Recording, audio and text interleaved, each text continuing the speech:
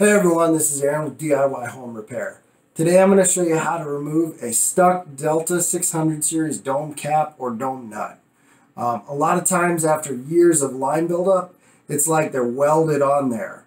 And the last thing you want to do is take a set of pipe, take a pipe wrench or vice grips or anything like that and try to twist it off. Because what will happen is in the back there's three soft tubes back there, and you'll end up twisting those and it'll actually break the valve.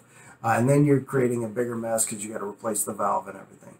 So the one thing I will say is be careful when you're doing this because you are going to be using a blowtorch. And if you're not familiar with a blowtorch, you might want to call a professional in. You also want to be careful that you don't burn anything else up or anything like that.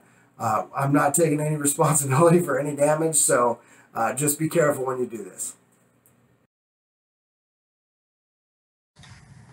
Before removing the bonnet nut, you want to make sure you shut the water off to the valve or shower. And if you're not sure how to do that, you might want to just shut the water off at the point at which it comes into the house.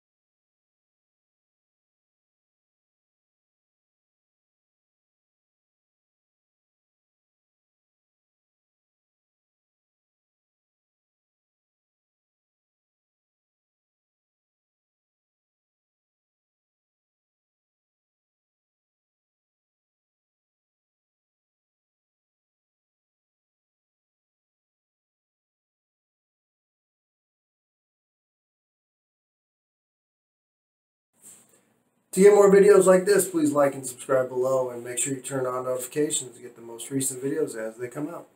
Thanks.